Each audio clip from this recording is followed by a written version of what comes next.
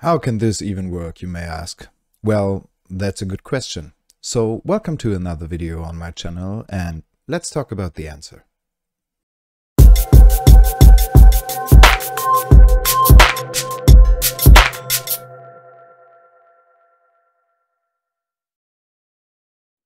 So you want to build something like this without using this, but the only thing you got is this.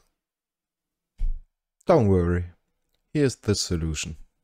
So we all know there's no way to either cross the central axis of your rotor or the body you want to go through it.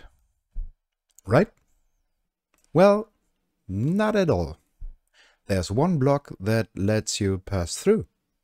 So now, ladies and gentlemen, let me introduce that one piece of space engineers that never wanted to become a mechanical block and never even was a useful one, but now is an explicit mechanical part: double handrails. Sounds stupid, doesn't it? But as you can see from this example, it works. These two halves of the frame are still one grid, connected by the two double handrails. And this is how this artificial gravity ring style rotor works. As you can see from the example, there's full conveying going through, but there's also a downside. First of all, it's large grid only. There's no way to build this in small grid.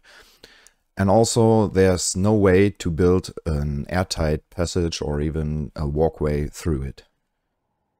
At the first impression, this may seem as a style-only thing, but I can also imagine a lot of use cases for interesting constructions in weapons, cargo, or even mining. So let me know about your ideas in the comments below. 2 minutes and 40 seconds, pretty short for calling it a tutorial. Yeah, but it's that simple. So thanks for watching, and please don't forget to subscribe, give a like. See you next time. Bye.